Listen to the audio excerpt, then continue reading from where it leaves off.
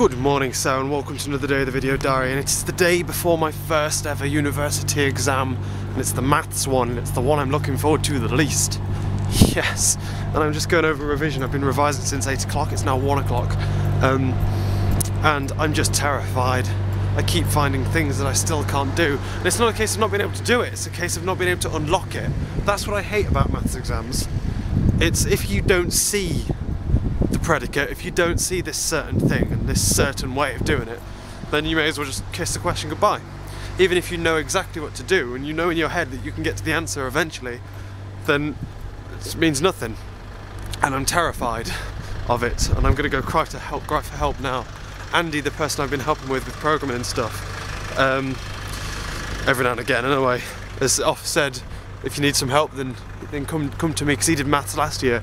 So he's pretty confident on the whole mathsy kind of stuff. So I'm going to go and ask for a bit of help. It's the first two are okay, they're pretty easy, the first two are. It's the others.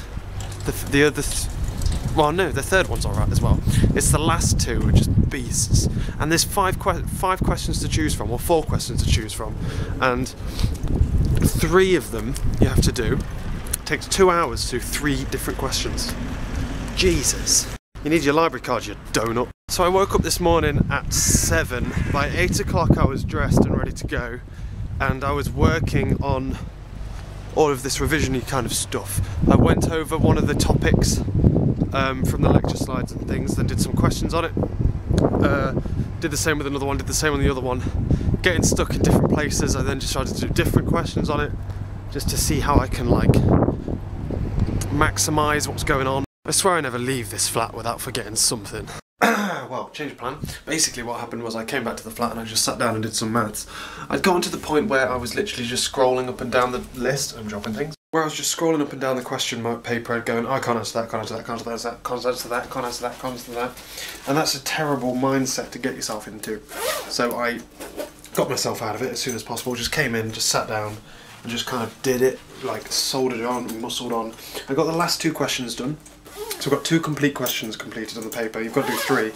The other 2 were hard, but the other 2 are on topics where it's kind of dependent on what the question is, as opposed to being able to do it. It's not a case of not knowing how to do it, it's a case of being able to see your opportunity to prove that you can do it, because you've got to like prove, you've got to like twist stuff into a position where you can then apply the things that you know, and it's just seeing how to open it. Obviously tomorrow I will try and decide which one's best and then spend a lot of time on it, because I've got 2 hours to complete 3 questions, and those 2 questions only took an hour, so that's an extra hour on top. And exam pace is obviously a hell of a lot quicker than normal pace sat here listening to music, so basically I'm not worried. I'm in the hands of the God now. It's not fudge all I can do about it now, so what's the point of worrying about it, you know what I mean? So after that I cooked myself some din-dins, chicken and chips basically, lol. Came into here, got dressed, went to work. Work was awesome. I showed up yesterday just like a load of errors that everyone was doing, like a massive mistake everyone was doing wrong except me, and it showed up on the records today when we lost £600 worth of stock because I zeroed it out of the inventory because I was doing what I was supposed to be doing. And then, oh man, yes. I love showing people up. I love showing people who are idiots. When people think idiots are clever, I love showing them just how idiotic idiots are. So none of them watch this, lol. So that was good, lol. Else, that's it really.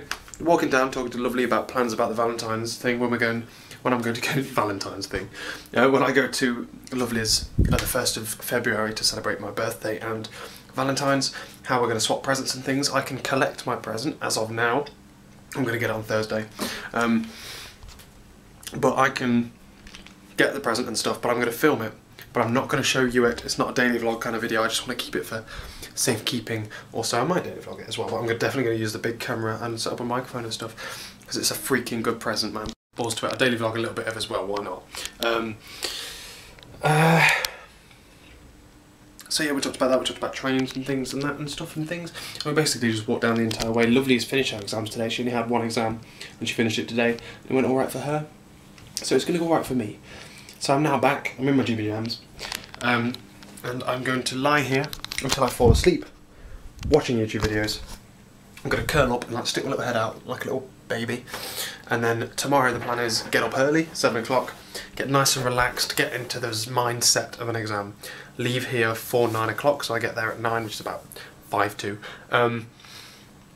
Sit the exam, pone it, come back, relax for a little bit, then jump into revision for my next exam, which is the day after. And then we get a week off. So Thursday is going to be the single most relaxed day of my entire life. It's going to be great. I'm going to have a massive lie-in. I'm not going to set any alarms. I'm going to go pick up Lovely's present, and it's going to be great. So yeah, that's my plans. Lol. It's been a fun day today. So fun. So yeah, I'm going to catch you later. Thank you for watching. I was about to say I wish you a Merry Christmas. I don't know why.